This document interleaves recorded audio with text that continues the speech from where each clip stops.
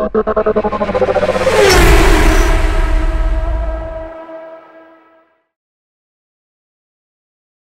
up, everybody? Welcome back to Clubimport Cars and Chatter podcast. We're here again at the beautiful Straight Auto Body Shop, and just want to give a big shout out to them for allowing us to use the space again. But before we do get started, I do have an announcement to make. We decided to partner up with South Bay Autoworks. Keep forgetting that part. South Bay Autoworks. So anytime you guys want to purchase something, you can go in there, use the code Clubimport. I'll put it on the screen for you guys kind of take a look at. And you guys get an automatic 10-15% off. There's no limit as to how many items you can buy with that discount. But, you know, it's something for literally nothing. But, again, thank you again, Straight Auto Body Shop, South Bay Auto Works, codename Coupon, Clubimport. Today we have Paul. Welcome, Paul. What's up, guys? How you doing? Good. And, of course, Cesar. Hello, everybody. Cesar was on vacation, guys, so I just want to put it out there. We didn't record anything because of him. I was out of town. Hey, it must be nice. I mean, you great. work hard, you got to play hard, Exactly. I don't go that often. Don't even start with that. Okay, do we have to mention what you work on? Still working hard. Is it a desk job? No. Okay, then, I mean, it kind of qualifies for well-earned time off. See, thank you. No, I don't consider holding I job. don't. Oh, that's an awesome job, though, man. I mean, technically, wouldn't you be considered a support system at that point? There we go. I mean, yeah. Hey, listen. You know, my job entails of me sitting down most of my time and then driving most of my time. So, But it's stressful because you have to interact with humans. That's the part I love. My human so it's great. Yeah, his humans are mine aren't, and majority of the time they think they know exactly what they're saying, and that never works out. I can never work retail. But Paul, introduce yourself a little bit. Tell us what you do and all that good stuff. I know you and I go back for a while, so. Yeah, I mean, so my name is Paul. I own a performance and maintenance shop in Silmar, California called PK Auto Design. We predominantly cater to the aftermarket, high-performance American muscle platform. Okay. So, you know, Ford, Chevy, Dodge, the big three. I myself am a big Ford specialist. I get this all the time. People ask me, you know, what school did I go to? I am self-taught. Okay. YouTube? No, I mean, YouTube Google, University? Google helps out a lot. I think Google outranks YouTube nowadays on certain. Oh, actually, no, YouTube. The forums actually. outranks everything. Well, the forums are actually considered an informational website, so they always rank in the top 3 whenever you search on a search engine. So I'll get into that with you guys on what the crucialness of automotive forum is itself and how that benefits the aftermarket industry for us. But yeah, I do pretty much everything and anything to do with maintenance on the car and to modify the vehicle as well. Now, I get it's a bit of a gray zone in the wonderful state of California that we reside in, but there is procedures that we follow. So, you know, street-going cars have to stay within the carb limitations that we have to follow so that my door stays open and I'm not only making something for myself and my wife, right, but to be able to support the families that I hire in the sense of like the team that I have, right? Each team member that I have, and I don't call them employees. I don't like that term. Smart man. And I don't even like them when they call me boss, even as a joke. I work with them as a team. I'm a team member. They're a team member. But, you know, each person that I have that works alongside me is a family that they have to support. And so for the doors to stay open, I have to follow certain guidelines. Now, we do build race cars, like legitimate trailered in, trailered out cars that go and see track time at a circuit, autocross, or a drag strip. And those cars we play really hard with. I mean, we do insane things on those cars. And it's definitely fun. But yeah, that's kind of what we do.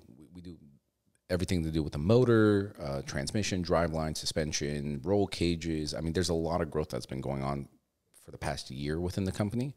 And I can definitely explain it further. It just gets a little super geeky, and I'm into that. So if I give you a headache, warn me. Geek out, man. All right. Geek out as much as you want, brother.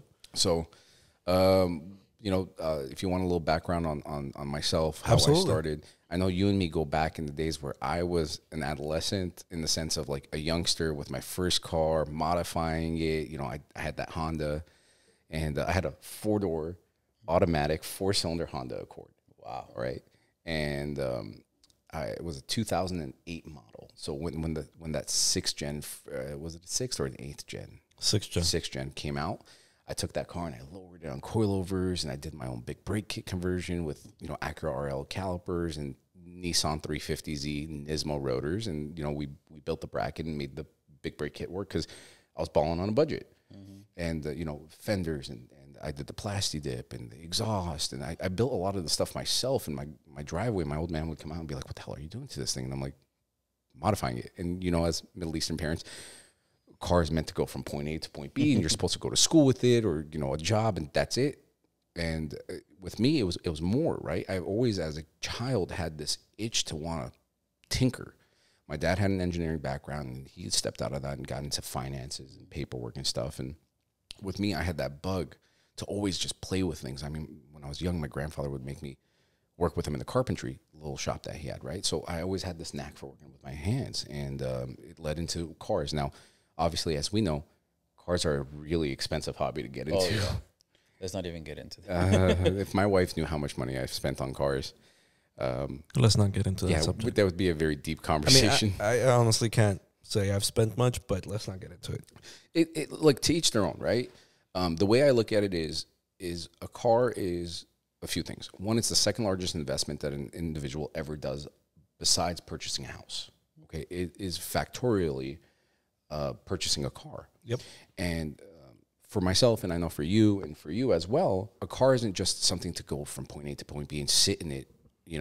It's a statement of your personality. It saves you in a certain sense, right? So for myself and for a lot of my clients, a car is something that's where you can vent, you can work on your thing, right? You can tinker. You had a bad day, you go home and you want to get down in the garage and you want to work on the car, even if it's just like something simple, doing an oil change, right? It can get your mind off of some of the darkest things that ever occur within your brain. And that's the way I look at it. Yes, I own a business.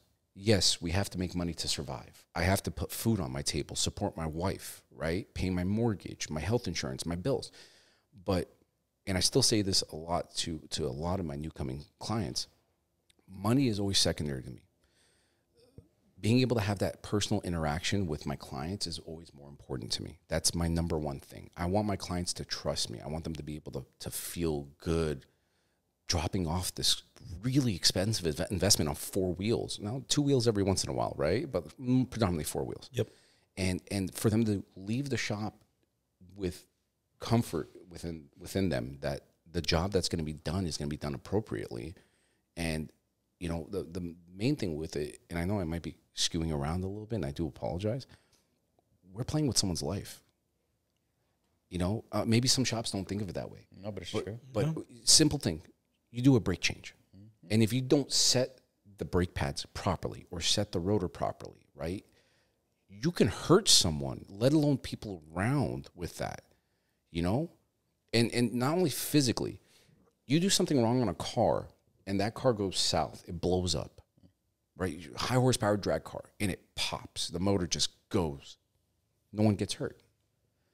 That man that owns that car now is in the deepest hole mentally. He's depressed. He's sad. A man or a woman is depressed. They're sad. Their pride and joy is hurt. That's like seeing your child fall and get a cut to a lot of people. Yep. And so I take it to the utmost ability humanly, and even sometimes I fail because I feel like I can't obtain that level of perfection, knowing that as a human you can't be perfect. Yeah. Right? But you try always, myself or my team, to gain that level of perfection, knowing it's unattainable but still striving for it, right? So that was the off tangent part, and I do apologize for that. Oh, you're fine. You don't need to apologize. That's what we're here for. Everybody should have that mentality. It's a great mentality to have. It's a mentality that. Let's touch base on that for a second, but I'm gonna do one quick thing. So the whole Honda thing, right? So I built this Honda, and I want to go with the wheels. And I'm telling you how I started within this industry, because everyone has a starting point, right? Yeah. A catalyst. Yeah. And so I have this Honda, and at that time I was into the whole slammed and super camber setup, and I'm talking like 5 degrees, 6 degrees, pull your fenders, roll the hair out of your beard, like crazy stuff, stretch tires to the point where you're like, there's no tire left. Ricer life. Yes. Well, Ricer and stance is kind of different, right? So what I did is, we're at Straight Auto Body, right? And so coming down here today, I'm like, wait, this street looks really familiar. My first point of employment ever within the automotive industry is less than 100 feet away from here. Yeah. All right. And We were just talking about that. Yeah, we were. And I worked for this gentleman as a sales guy. So I did sales, and one thing led to another. The way I met him was I wanted to buy a set of wheels, and I said, hey, these are the wheels. They were 20 by 10 and a half. I don't know if the company's still around, but Concept Ones, CS Ones, if I'm not mistaken, was the model. Yeah, Concept is still around. Are they? I think so. I haven't sold a set of those wheels since I left and started my own thing. But I had these big flat lip, one piece cast Concept One mesh wheels. That was like my thing. And I remember them. And the reason why I did those was because I couldn't afford the Avant-Garde forged wheels at the time. I was really balling on a budget. They were like $5,500 at that time in 2011. And I couldn't afford it, so I picked up a set of Concept Ones, and I loved it. And I did the setup, and one thing led to another. My former employer turns around and goes, hey, what do you do for a living? I said, I slang refrigerators at Sears and Burbank, and I was making pretty good money for a 20-year-old, 21-year-old kid. And he goes, well, what do you think about the automotive industry? And like, boom, the light bulb goes off.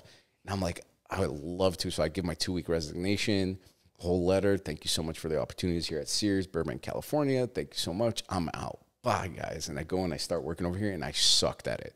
Like for 6 months, I was like ramen noodle kind of lunch and dinner situation.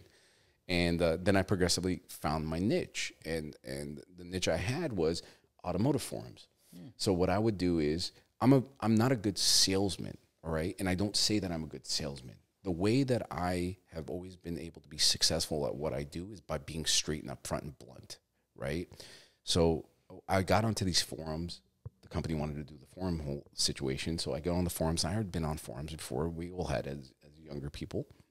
And I get in really good with these communities, and what I would do is I would find out what their wants and their needs are, right? And I would help either with getting a wheel product that was about to get launched, and then, my former employer would make a deal where it was exclusive for 6 months or a year through the company, and we would sell it, and I would be the sales guy, and that's how I made my money.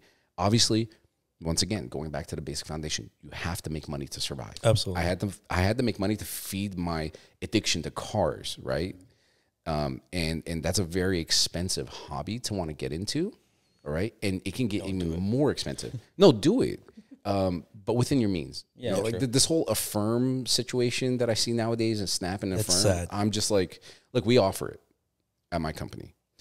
But I before I offer it, I tell my customers, this is the truth behind it. They sugarcoat it for you, but like, this is the reality. After 90 days, your soul is theirs. They will make double the amount. So if you buy something for $3,000, within the period of you doing your biweekly payments, you pay another $3,000 in interest. Yeah. So you double paid for that product.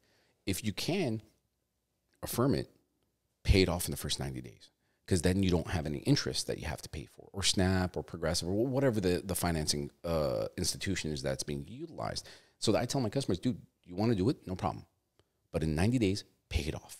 Pay it completely off. Save yourself the hassle. I don't like having payments. Needless to say, I have a car payment, health insurance every month, and a mortgage, an HOA, right? Other than that, I don't have any other payments. I don't like that concept of having monthly payments.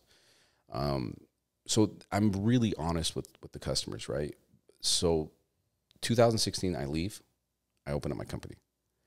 And I know you remember this. I opened it up.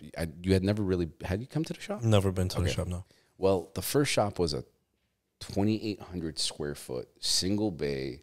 I built my own little office. Barely had any money to really do what I needed to do, right? I took all the money that I had. I borrowed some money from my brother. I borrowed some money from my dad. And I buy the Hunter Revolution mounter and and laser balancer, right? Because I was like, I'm going to do wheels and tires, and I'm going to do suspension, right? I never fathomed that in 7 years I would be building cars, right? And so I did that. And I mean, I didn't even have money for tables or chairs. I had borrowed party tables from my dad and folding chairs, like the old school metal folding chairs. Oh, yeah. And that's what I was using. So I would be on the forums and I would be working, and I had a few guys working with me, right? And we would sell stuff. And then at night, I would mount and balance the wheels and package them, and then we would ship them. So I was busting, 18-hour, 20-hour days when I first started. And we offered the option to install the wheel in-house. So like the customer would come, we would put it on the lift, and we'd install the wheels and check everything, and then boom, done. And I taught myself how to use the machine. There's no formal training for that like autonomous, and I put that in quotations, autonomous mounter or dismounter. And so, we built the reputation. So I still remember this. November the 1st, 2016 was my first sale for my company. It was a set of 20-inch Avant-Garde M615s in gloss red with a set of Nitto Invo tires for an F10 BMW 535i. And the reason why I remember this is because I was so excited that I did my first sale. Nice. To the point where emotionally I wanted to cry, because I was like, this is it. I have my responsibilities as a business owner now. I have to fulfill them. I personally delivered that set to a body shop in North Hollywood. No shit. Yeah. Which body shop? I don't remember, but they were on Lankershim, but there's a million of them there. Lankershim is like Body Shop Central. Yeah, so I just remember that I went there and I met the guy and I said, hey, I'm personally delivering it. I drove all the way to Santa Fe Springs to Avant-Garde. I picked up the wheels. I picked up the tires. And then I drove all the way to North Hollywood and I personally delivered it. So the guy didn't have to pay for any shipping. Nice. He just paid for the wheels and the tires and the sensors, tax, and that was it. And a free delivery. That was my first order. And I still remember it like as if I had my brother with me. I took my younger brother with me. He's like, I'm going to drive. And I'm like, all right, dude, just drive the car and I'll give you the directions. So we made this whole day trip at the time and went and fulfilled our first order for the customer. And I was like, all right, cool. This is it. Like, let's get back to it. Moment. It was a really proud moment. And, it just instilled more hunger within me to succeed. Not to prove a lot of people that thought that I wasn't going to be able to do it wrong, but more so to myself. Mm-hmm. I like challenging myself. It's a mental game, and that's also one of the reasons why I've lost my hair. But it's definitely catching something. up to you, don't worry. Yeah. Well, no, you still got a head full of hair. I'm thinning up out here. Okay, thinning is one thing. Being a glass mirror on the top of your skull is another. I'm getting there. You still got hair. You're good. I'm getting there. So yeah, that's kind of the whole start of it. And then one thing led to another, and some people asked, "Hey, can you put big brake kits on?" I said, "Yeah." And then, "Hey, can you install a clutch for me?" And all the work I do, I'm not going to say 100% of it because I have had mentors throughout this journey of owning this company, right? And I'll never take away from those people that had been more than willing to share knowledge that takes years to learn. Mm-hmm. But a lot of it's self-taught. I mean, but that's the beauty part of it, right? Well, I shouldn't say beauty because a lot of people don't do what you do. They'll learn something from somebody and then say, oh, I did it. I'm self-taught and I did everything by myself. Nobody helped me out, et cetera, et cetera. But, you're sitting here, you're being honest about it. You're saying that others helped you throughout this journey. And that's the beauty of life because others have to be there no matter what you do.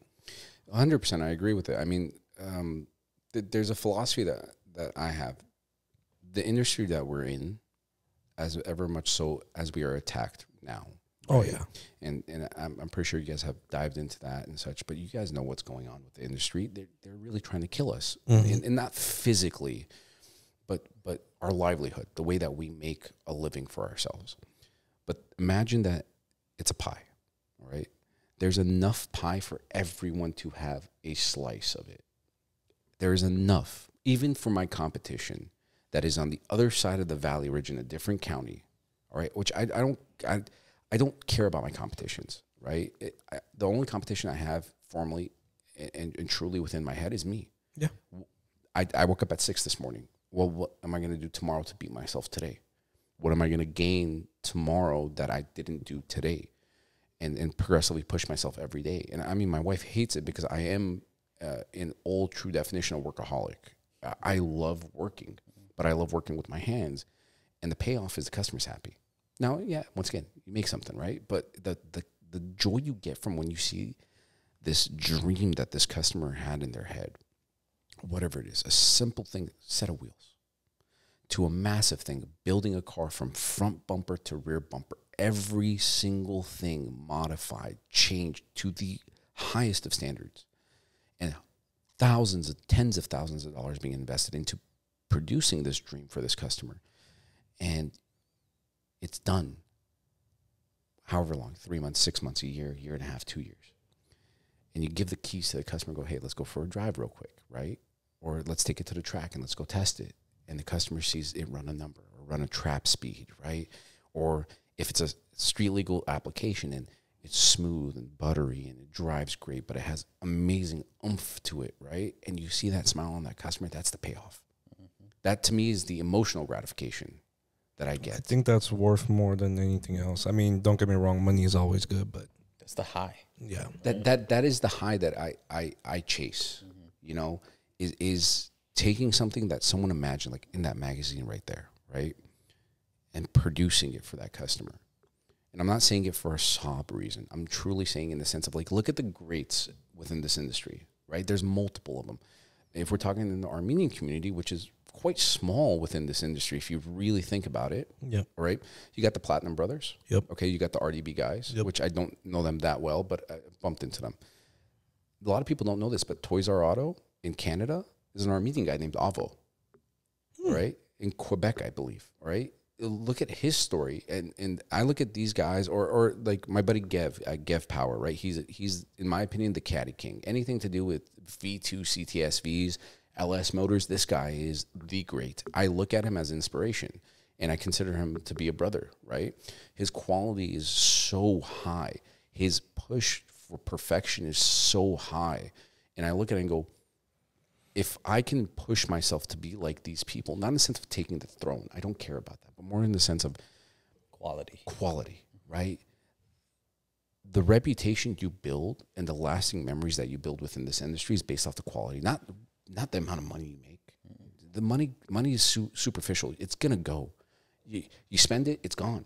You die, your family takes the money. Okay, great, but Paul is no longer here.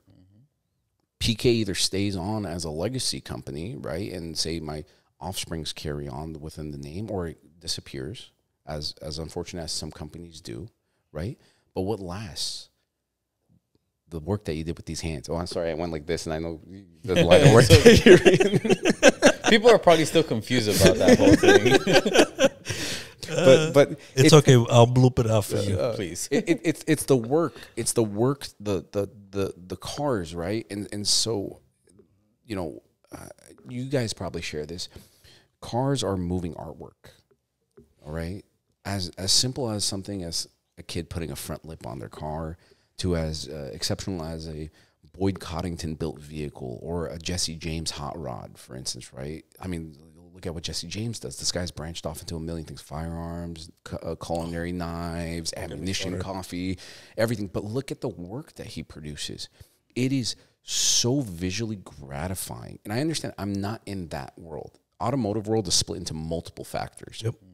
Hot rods, your restoration companies, your luxury brands, right? Off-roading, track usage, street usage, circuit, etc. Right? Wheels and tires, all that kind of stuff, vinyl wrap, et cetera, et cetera, et cetera. There's enough, once again, pie for everyone to have a slice.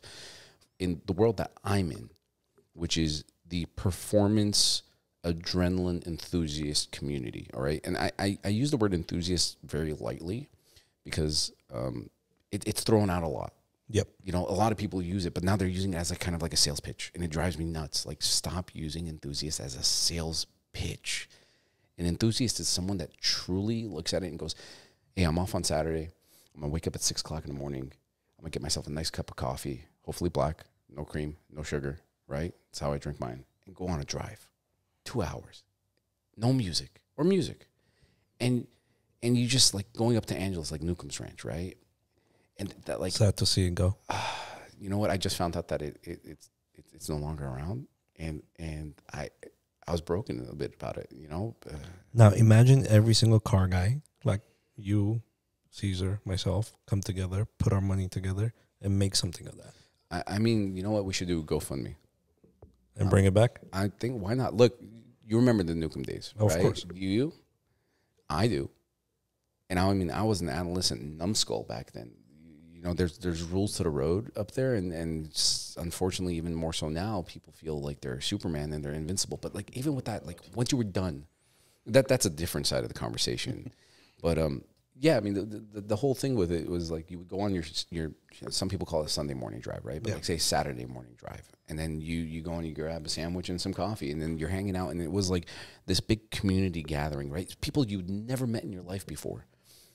And then you would turn around and you would be like, hey, you know what? Like, nice car, man. And then you would talk and then you would bond. Like That takes. that's that community friendship. And unfortunately, when you lose iconic places like that within the car community, it kind of fractures that community a little bit because, like, let's be honest, we used to go to car meets, right? Panda meet. Oh, You remember those? you know, I was gonna bring it up, but then I was like, let me keep it on down low for a little bit. Oh, did I spoil something? Yeah, Oh, I'm sorry. it's okay. I'm We'll sorry. get to it. Okay. But like, you know, like the car scene now, and I've been listening to your podcasts since I knew you guys were doing it, and you know, Sepan had mentioned it, and I was like, hey, you know, I really want to listen to this podcast a little bit, so I did, and you know, the misinformation, and I truly consider it misinformation, is as follows: we are the car community. Yeah. Right? What people see now on the 10 o'clock news, what they see on the streets, that's all bullshit. Oh, I'm sorry if I'm cussing and you got to... Oh, you could cuss as much as you want. Okay. Sorry, Caesar's mom. It's okay. That's all bullshit. Right? That is not a representation Of the car community. of us as a car community. Okay? Law-abiding citizens, where our passion is... You know, some people go buy firearms. Some people buy culinary knives, right? Some people buy expensive shoes and watches. And don't get me wrong, that's cool.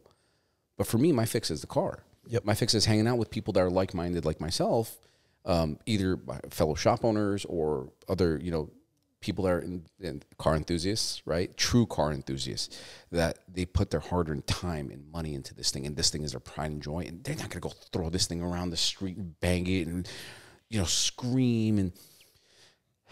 Let's not get into it. Well, I will tell you this. I have a policy in my shop.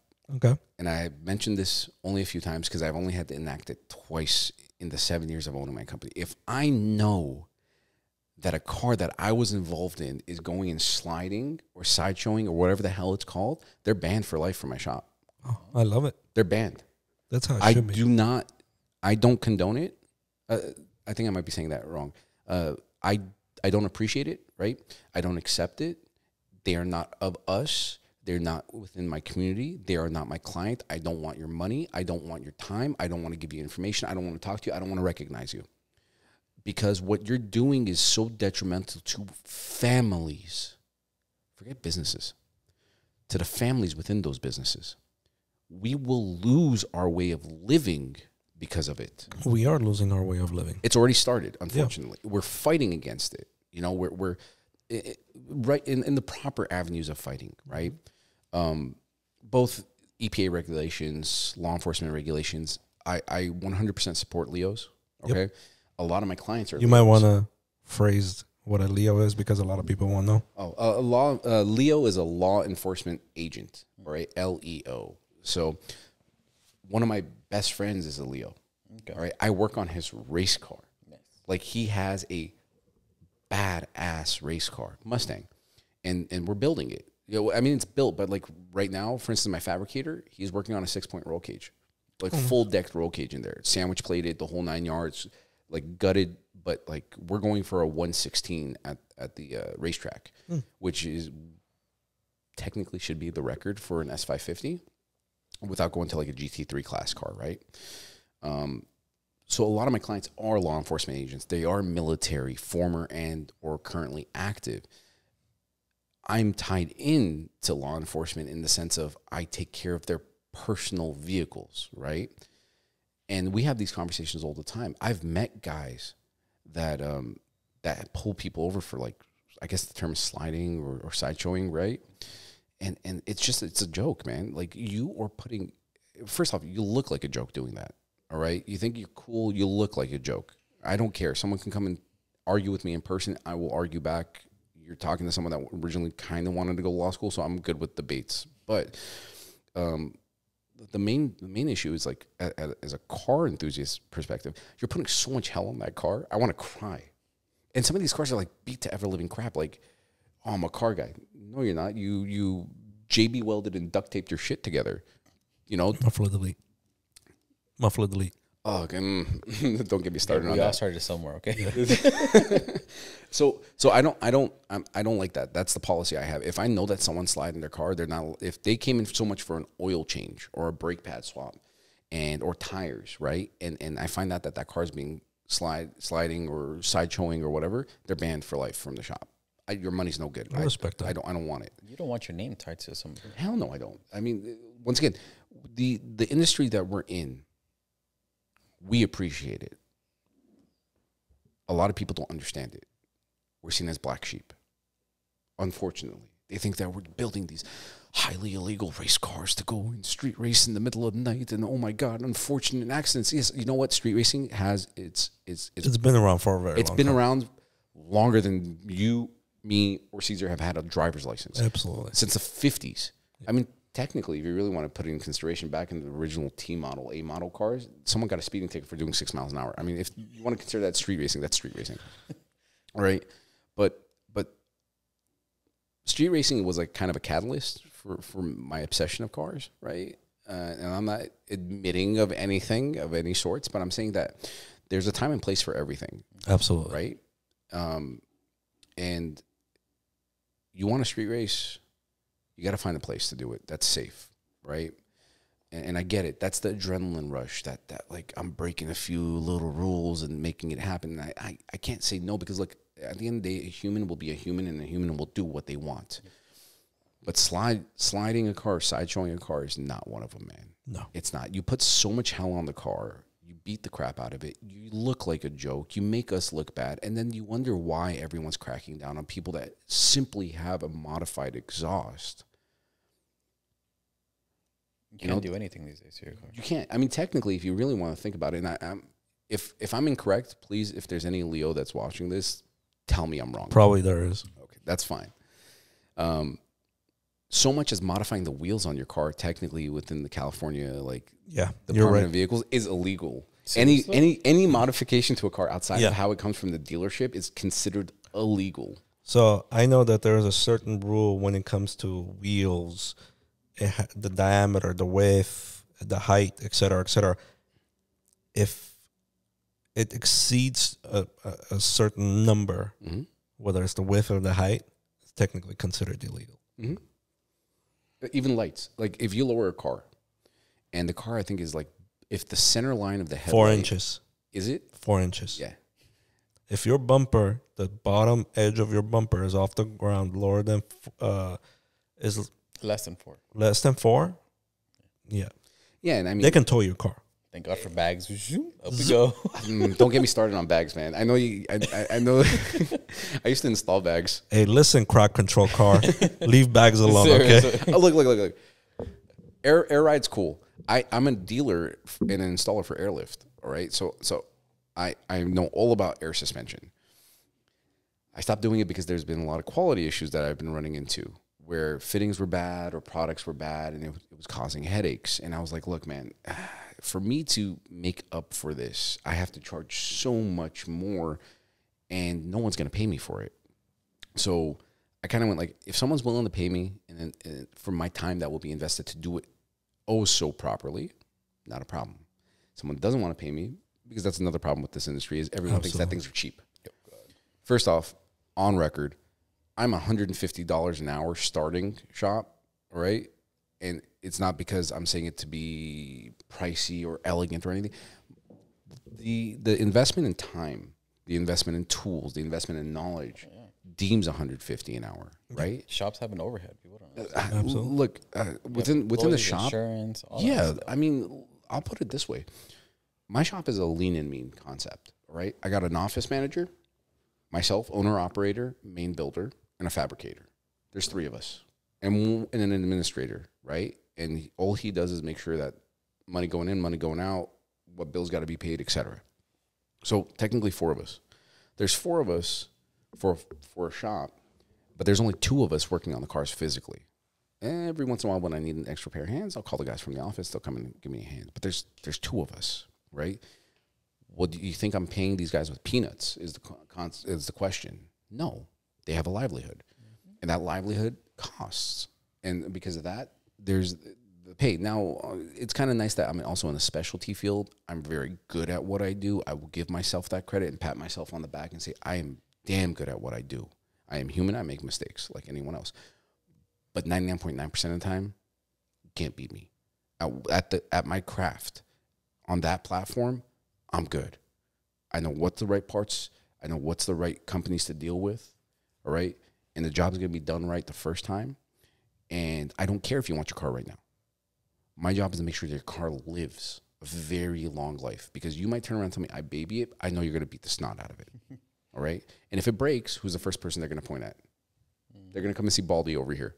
And they're going to say, hey, it broke. Well, either, say a mistaken installation or a product quality problem or user error. 99.9% of the time, user error. So we charge accordingly for those things. So, yeah.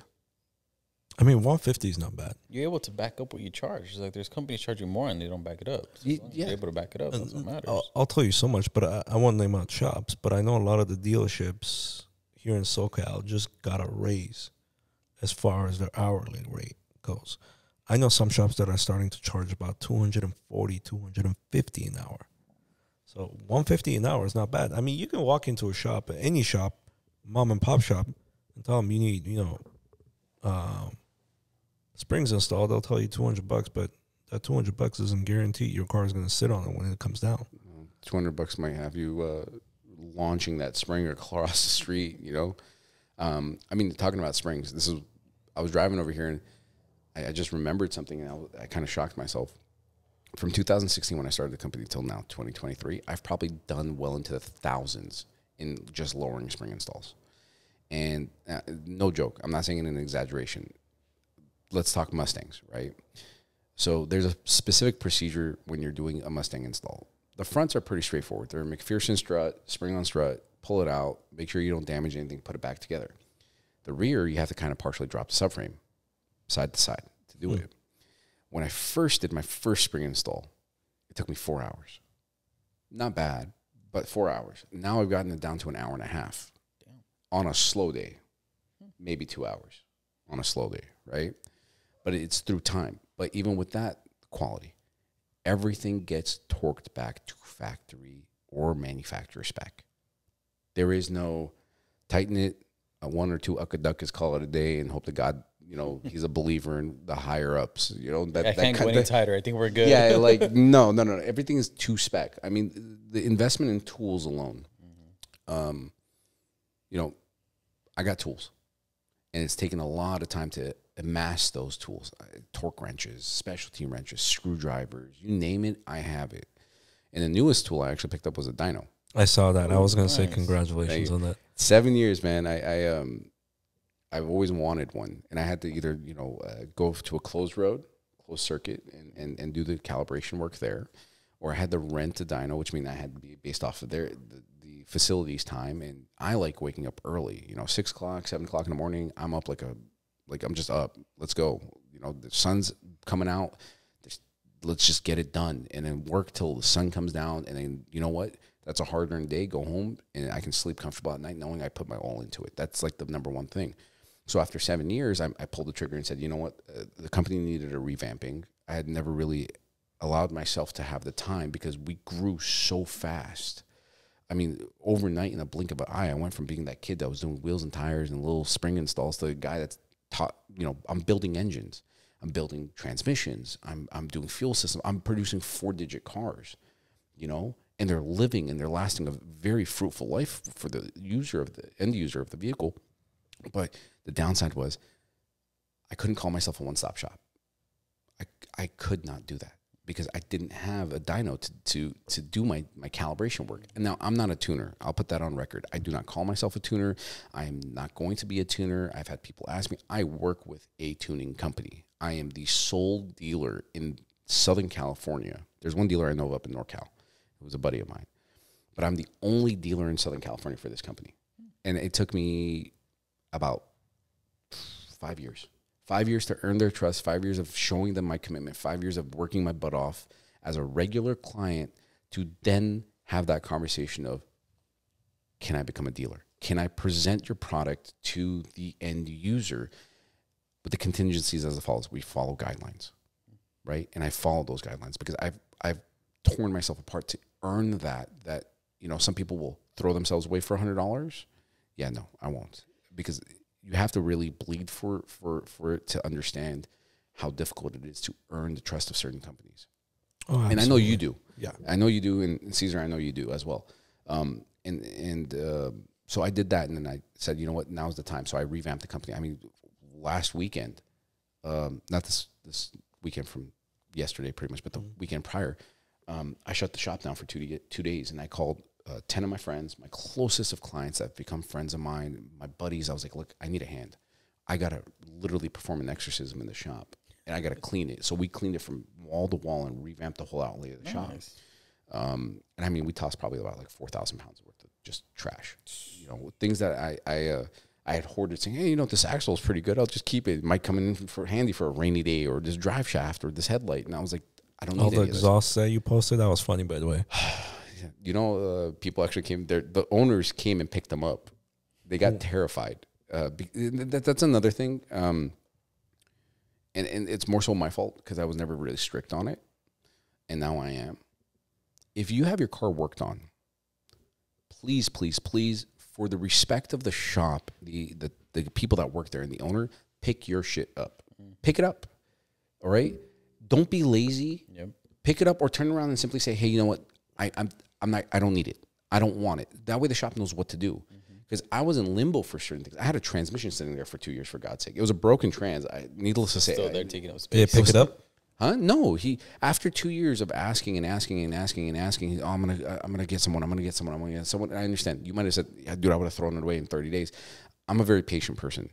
I have a very long fuse, but the problem with that fuse is when it's gone, like it's gone, right? And you will see the worst of me in concept. But I was very patient with this individual. And eventually he just said, hey, you know what? I'm not going to pick it up. I'm out of the country now. Like, I don't need it. And I'm like, okay.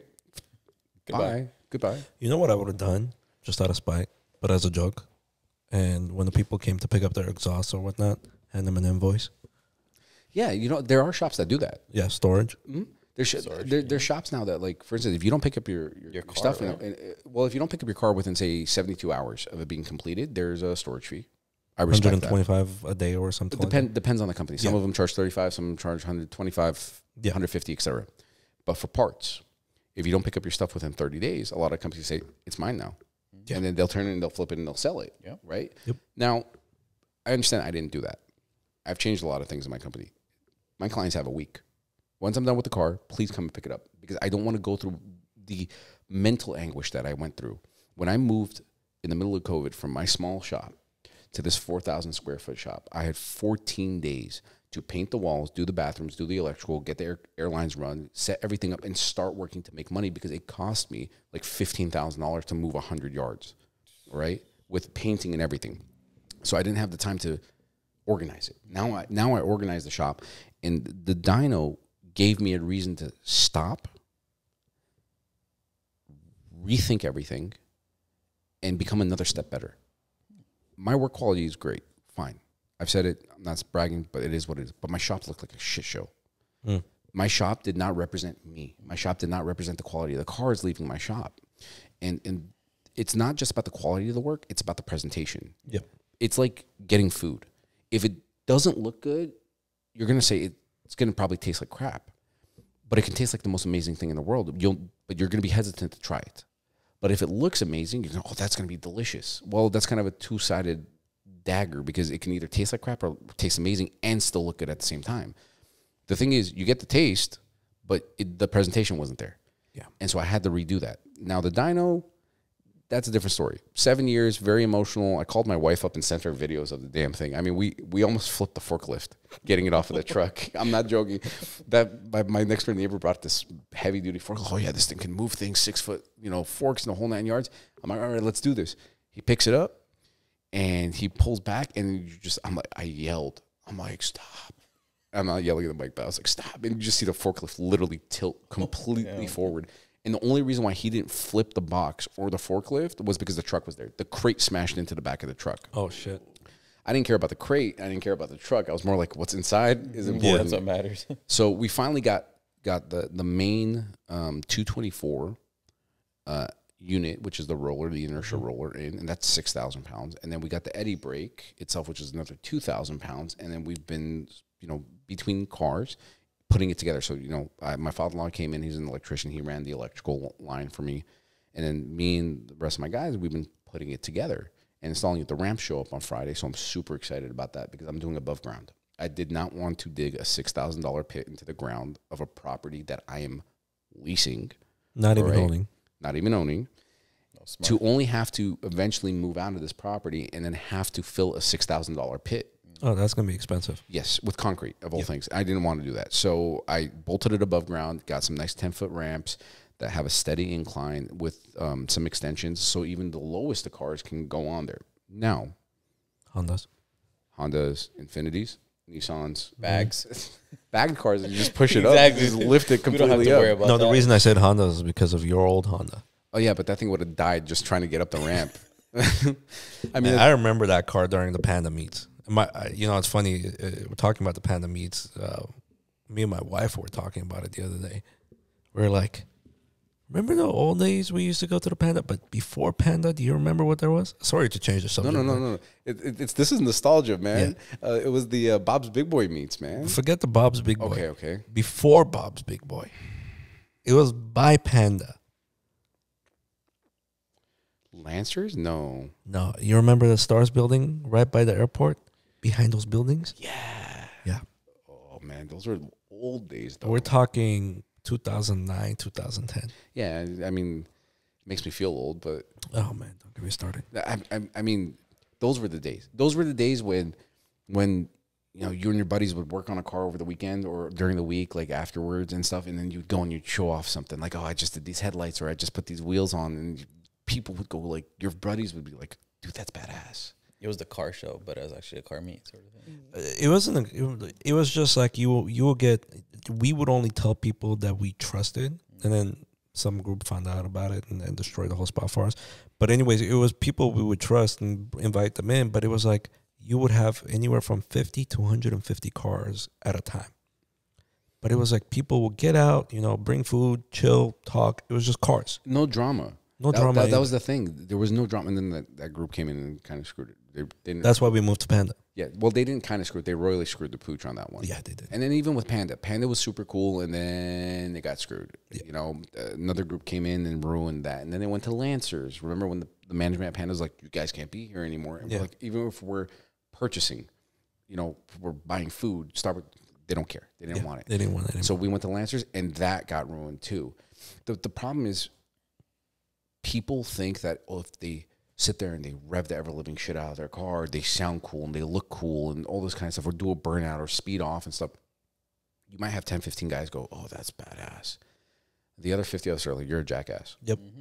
You're a fool. I'll be one of those 50s. I would laugh because every time I hear someone neutral rev a car, I'm like, hi, you're throwing the harmonics of that motor completely out of whack. Like, you have no idea the amount of shit that you're doing. Now, younger, I wouldn't have known this.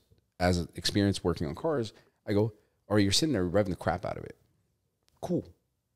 Sounds cool for a minute or two, but right? You don't know what you're doing to that car. But you're going to come and see me, and it's going to be a really expensive repair bill when your shit goes south. Or, when they have those snap, crackle, pop flame stuff, right? Yeah.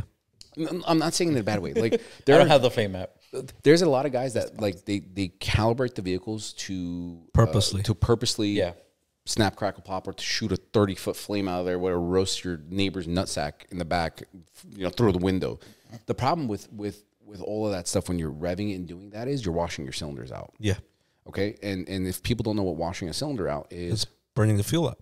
Actually, so... In a lamer term. Yeah, but I should say but even more so, right? So here's the biggest thing. Washing a cylinder out is you have two metal objects, okay? You have your cylinder wall and you have your actual piston inside. And your piston, the cylinder wall, has to be coated with lubricant, oil, All right. Well, guess what washes oil off? Fuel. And so when you start pushing a ton of fuel into that engine because you're sitting there beating the shit out of it, right? Right? You think you're sounding cool? Yeah. You're washing the lubricant. Do that one more time. We're going to turn that into a meme. Do it. But what ends up happening is you wash the cylinder from lubrication. And look, when a male and a female really like each other and they get together, that's a really sweet thing, right? But when two metal objects get together, it causes friction, and that's not a really good thing. You score the ever-living shit out of the cylinder walls and the pistons, and then you blow your shit up, or you lose compression, and or you're blowing smoke, and like you can cause a lot of damage to a motor that way.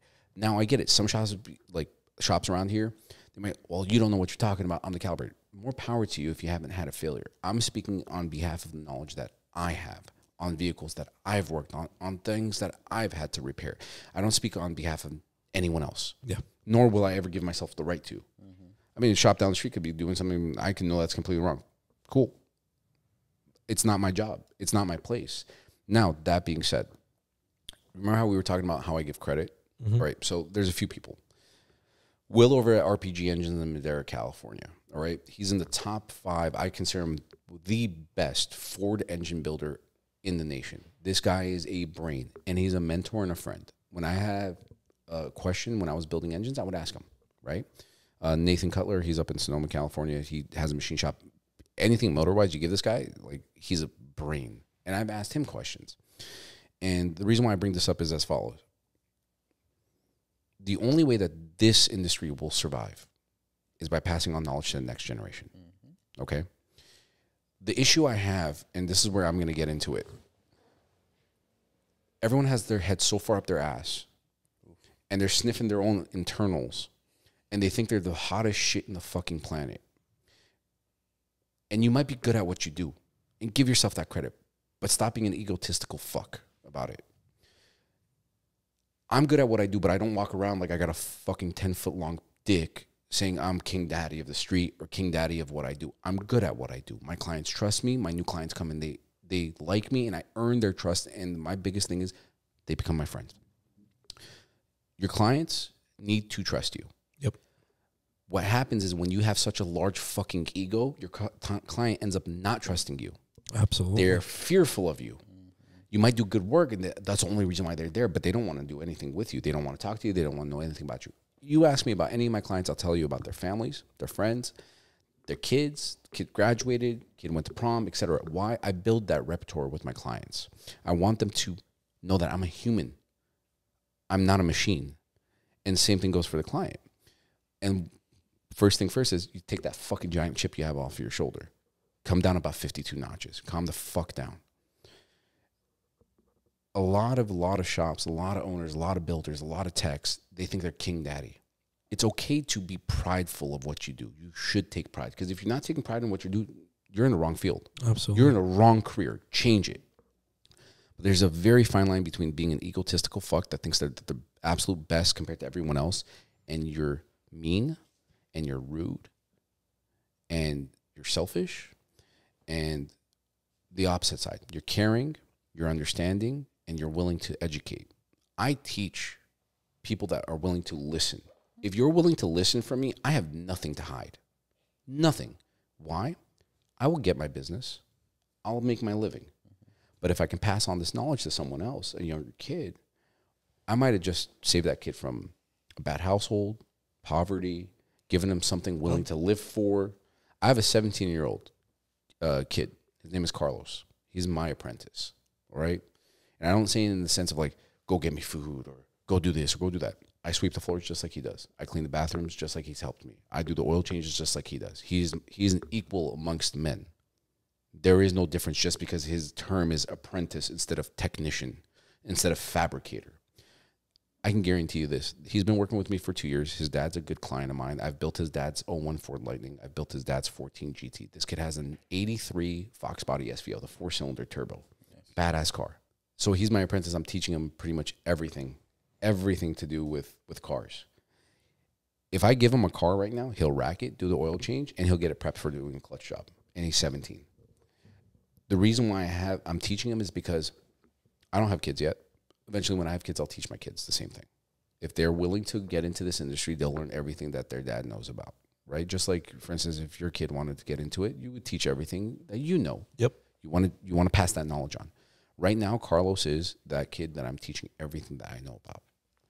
How to disassemble an engine, how to blueprint an engine, how to diagnose a problem, how to fix a problem. Like, those are the important things. And that's one thing that I feel that is lost within this industry. Big factor why I left, I didn't like the fact that there is no realism anymore. Instagram, social media has made things so sugar-coated. Car comes in, bone stock. Boom, next reel. Car comes out, $50,000 worth of modifications. Looks badass. But no one knows the struggle, the late nights, the bashing your head against the wall, the parts that didn't fit, the companies that just are complete shit and don't want to help you out. They blame you instead of their product for it. I didn't care for any of that. Yeah. I'm very transparent. The companies I work with are good companies that I deal with, and that's it. I don't deal with anyone else. I don't want to deal with anyone else. Too many eggs in one basket, you'll lose that egg at the bottom. But if you can diversify it, cool. But it comes down to diversifying to proper companies. The other thing is, that's pretty much it. Sorry. I kind of was trying to like find out a few more things, but like that's pretty much it is. A lot of shops are egotistical fucks, and they the difference between the pride and being an asshole. It's not just the shops; it's the car owners too. I mean, it depends on the car owner, but most of my clients, 99% of my clients are actually very, very down to earth. Like, you can talk to them. Blue collar, white collar, doesn't matter. My shop is an open community kind of concept, right? So we're all equals amongst each other. There is no difference. You can come in with a $100,000 GT500. You can come in with a $30,000 Ford GT. I don't care. You are an equal amongst each other. I have thrown people out because they have been rude. I don't need that. I don't deal well with that negative mentality, negative energy things. There's enough stress in this world as is. There's enough stress as being a man. There's enough stress as being employed, working, having to deal with that stuff. You don't need that extra crap on top of the sundae. You want the cherry, not the fucking especially the garbage. cars. It's supposed to be your enjoyment. Yeah. 100%. I mean, yeah, you're gonna get stressed at certain things, but it's, you shouldn't let it get to you too much. Yeah. I mean, the way I've seen it is, no matter where you go, no matter what you do, no matter what shop you are at, a lot of it falls onto the owner and a lot of it falls onto the customer itself. The way I see it, sometimes owners start behaving the way a customer behaves, and that's when they lose touch on who they are, what they can be, where they started, etc. I agree. I mean, it's very easy to get yourself lost in any field. Yeah. To get yourself, to lose your identity, it's a very real thing. I mean, some people see it in movies, but it's true. You can lose your identity. I can tell you this. You know who you are. Yeah. You know who you are. I sure as hell know who I am. I know what I do for a living. I'm proud of what I do for a living. Nothing will ever change there. The only way that I will ever stop doing what I do is if I die or I'm forced to be shut down. That's it. I love what I do. I'm prideful of what I do. I wake up every morning with a smile on my face. Yeah, dude, I'm stressed. I lose a lot of sleep at night because I care so much about every one of those projects in my shop. I can list them. 1,400 horsepower twin turbo car I've had for a year. I'm building it from scratch. Customer got screwed on it. Bought the car thinking it was running. It's complete garbage. I've redone that car with my team. 69 Mach 1 Voodoo swap. 92 Bronco getting a full frame up restoration. G8, 19 Mustang getting a new motor, 16 Mustang getting a new motor, E36. Yes, I do work on BMWs here and there. I got a single turbo E36 my buddy dropped off. I got to work on. I have a lot of cars like that, right? And I remember every single car that I touch. It's a curse and a blessing. It's a curse because I can't sleep at night because I'm constantly thinking about things. I'm constantly pushing myself. I constantly want to be able to do better, right? So like, hey, what am I going to plan out for tomorrow? What am I going to do? My wife hates it. I come home and she's like, can you stop thinking? Can you shut that switch off and just have dinner with me and watch a movie? And I try my absolute best. There's days that I'm very successful at that. There's days that I just fall straight out on my face. But it's because I'm absolutely passionate about what I do. I care so much about it because, once again, at the end of the day, the last thing that is left in this world is your legacy. And for us, it's what we do for a living. It's what I leave in this world with these cars. that you look at Boyd Coddington. He passed away years ago, but you still hear his name. His projects are still there. You know, you do right, and you have nothing to worry about. You can sleep comfortable at night. Mm-hmm. But if you put your all into it, man, I'm telling you, there's no better satisfaction than knowing, like, 50 years from now, if these cars survive, because half these are aluminum and plastic, to be honest with you. But 50 years from now, one of these collector cars, they will be a collector car, a 350R that I built. It has my plaque, built by PK Auto Design, serial number XYZ, right? And it's going to go in, it's going to get sold. And I might not be around. I might be long gone, or I might be still around. But my legacy lives on within that car. Yep. You know, I look at these cars like my children. Each one of them. When it's sick, I want to care for it like a parent. When it's happy, I want to celebrate it like a parent. It's like graduation or having the flu kind of situation. Some days they're throwing a bitch fit like a kid does, you know. Oh, always. But that's the way I look at things. It might be weird. Some people might look at me like I'm crazy, but that's how my gears turn. You know, it's that pride concept towards it. I get you. Passion, you know. Yeah, that's all it is. It's passion. You know, you take a concept, you produce it into a real life thing for a client. There's once again no other satisfaction to that. That's how it's supposed to be. True. At least in my eyes. Well, we agree upon that. A lot might say no, but to each their own. Everyone has the right to think. Absolutely. Look, my wife thinks I'm the most beautiful man in the world. The girl next door might turn around and say he's the most ugliest guy in the world. Your wife is going to watch this, right? Yeah. Oh, okay. I don't. I mean, my neighbor next door is 7 years old. I'm gonna you know, with some visual effects, I'm gonna put Brad Pitt's face on him just so that becomes reality. I'm just joking. No. I mean, once again, it's everyone. Everyone has the absolute right to have an opinion. Absolutely. That is what gives you the ability to be human and to have that freedom. I leave it with this, and I know we're running short on it. Allow everyone to live the life that they want to live, unfringed. Allow everyone to be able to voice their concerns without forcing their opinions onto others, and stop sliding. Stop fucking doing sideshows. All right? Please Stop. You want to do something? Look, man, Willow Springs has a burnout pit. They have a drift pit. We've said that multiple times. It's an hour long away. It's an hour drive away. Go there, slide the ever living crap out of the car, host a meet, whatever you want. You can do it there lawfully and not have a problem. But when you go too, huh? Irwindale too. Irwindale has it too, right? Yeah, Irwindale has it. I think they some meats get covered up, or like they produce meats and then they have burnout pits and stuff, and you can do that stuff. Like, I can't get over it because I've had law enforcement come in and ask me about it at my facility, like not a client, like they've legitimately like walked in and be like, hey, we want to talk to you about this. Like, do you know any of these people? I don't know any of these people, you know? And the reason being is because someone had actually taken one of our license plates that's street racing and crashed, and they had our plate on there. We had no association with that person. They had and that's another reason why I don't do car shows anymore. I used to give out free plates and everything, right? And I stopped because that guy literally took it and he got into an accident and flipped the car over, and luckily no one got hurt. And my company was plastered all over social media, on CHP's website, their Instagram, the whole 9 yards. And I was like, oh, great. What the fuck am I going to do about this now? And then they came and they talked to me about it. And I'm like, I have no association with it, which I didn't anyways. Hey, the way I see it is bad publicity is good publicity. I'm gonna agree with you, but that still scared the ever living shit out of me. Hey, I don't think anybody likes cops walking into their shops and asking them questions. You know, once again, I don't have a problem with them walking into my shop, as long as you're not there to hassle me, as long as you're not there to hassle my clients. I don't have a problem. You got to do what you do for a living. Absolutely. I do what I need to do for a living, right? I support you. I have no problems with it. I respect law enforcement agents. Like I said, one of my best friends is a law enforcement agent.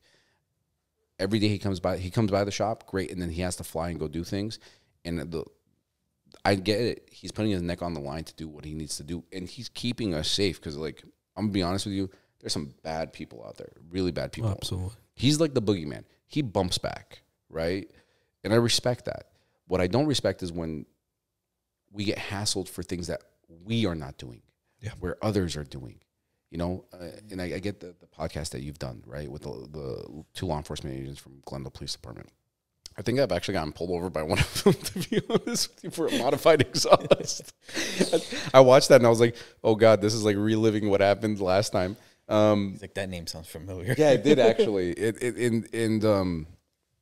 You know, like, I get it.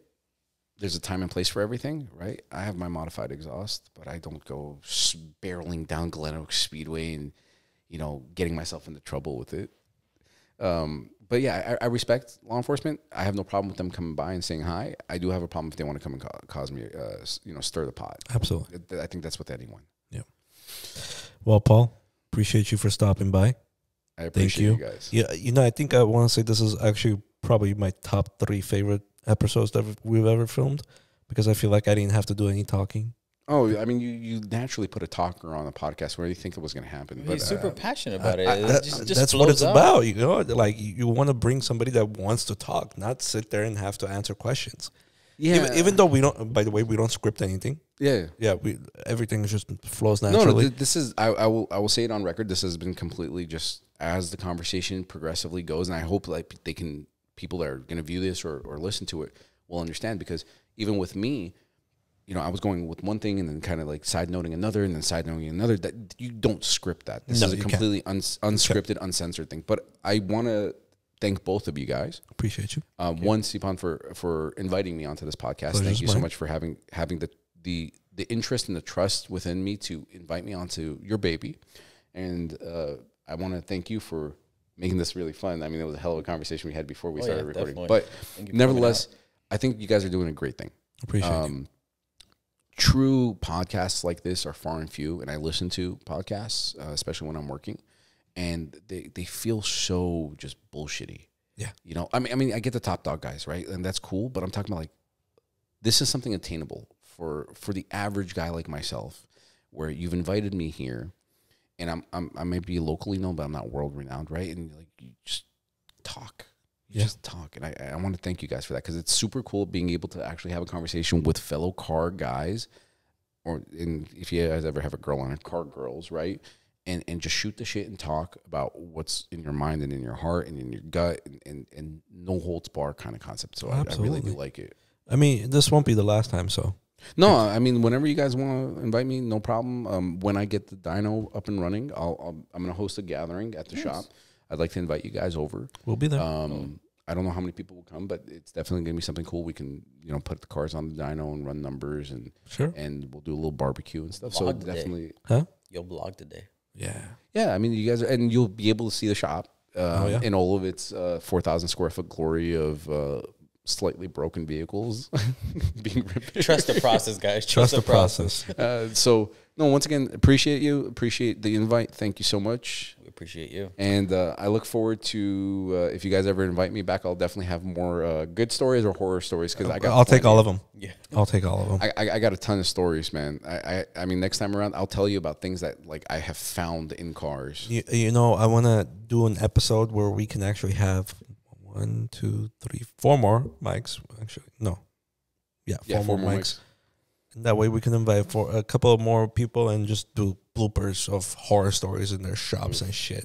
That would be funny. You want to? I got a ton. Do we have any background camera security footage that we can post up? Okay, so we'll sign. Let's not say anything. We'll sign an NDA and then move on from there, so we can blur everything out. No, not about the customer cars. The customer cars are one thing. You were talking about background. I have a video of me falling through the roof. I want that.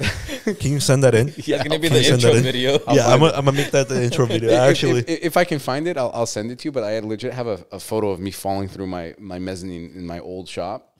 I was trying to grab a set of wheels and I slipped and just went straight through the cardboard and yeah. It seemed like if he's falling and landing in this chair. I don't know why it's funny, but it's funny. I actually fell into a chair. It just keeps getting better. I'm done.